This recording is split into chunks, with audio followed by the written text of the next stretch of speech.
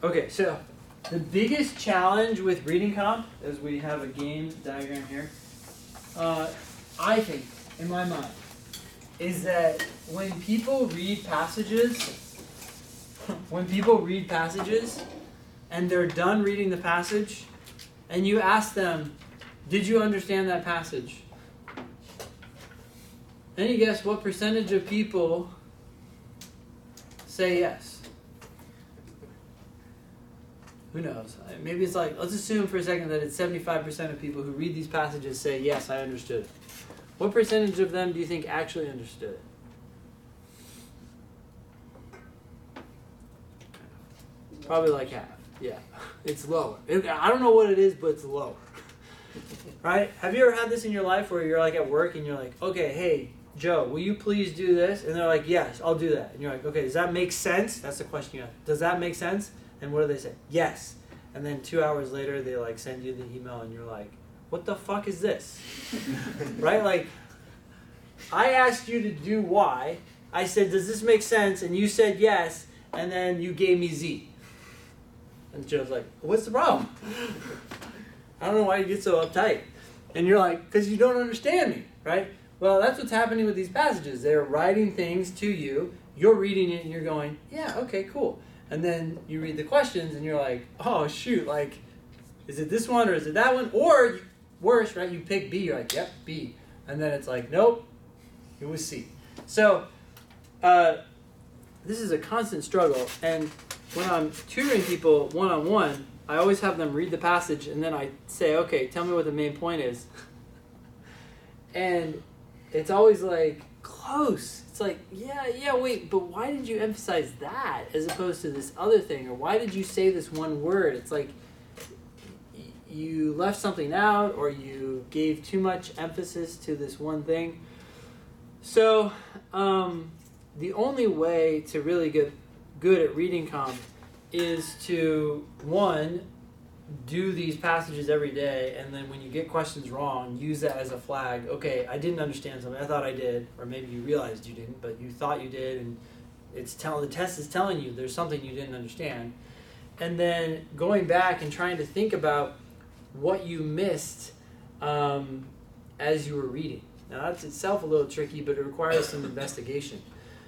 One thing that I would do as I practice these passages is I would suggest reading the passage and constantly asking yourself, okay,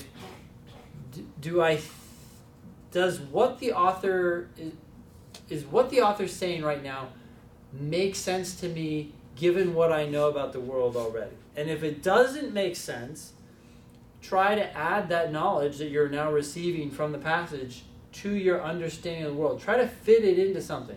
You know, people say that you don't have to know the things that they're talking about to do well in reading comp, and that is true on some level, because all of the answers, all the correct answers are in the passage.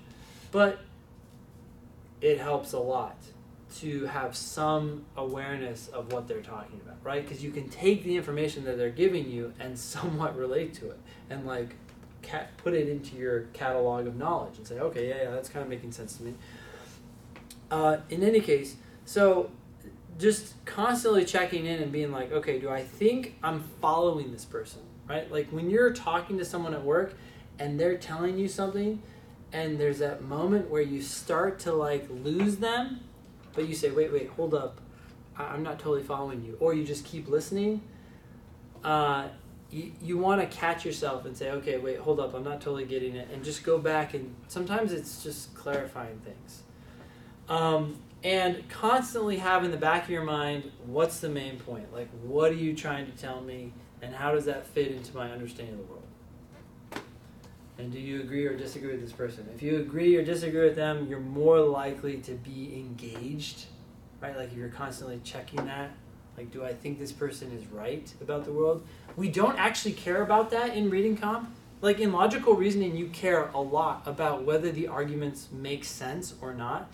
In reading comp, you don't care about that as much. It's more about what was said or what wasn't said. But if, as you read the passage, you ask yourself, do I agree or disagree with this person? You're more likely to remember what was said and therefore be able to answer the questions. So, anyways, bottom line, as you're reading these passages, ask yourself, okay, does this make sense to me? Do I agree or disagree with this person? What is it that they're trying to prove to me? And then as you go into the questions, I think you're more likely to remember the answer. Good luck, and every time you get one wrong, it's okay. Just see what word you might have missed. Let's